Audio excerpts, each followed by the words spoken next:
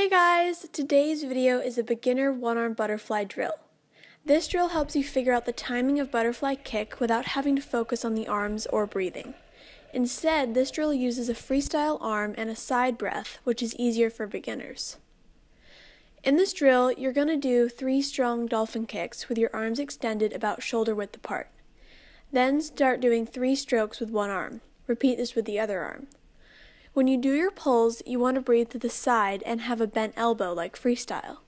Doing this helps you focus more on a good chest press and moving your hips more with your core, since you don't have to focus on your breathing or arm position as much. During this drill, really focus on getting a strong dolphin kick motion.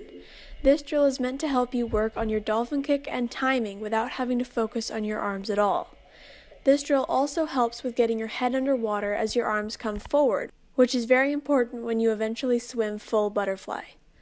Getting your head below the surface during the arm recovery gets your body and hips closer to the surface, which makes it easier to kick and pull during the full stroke.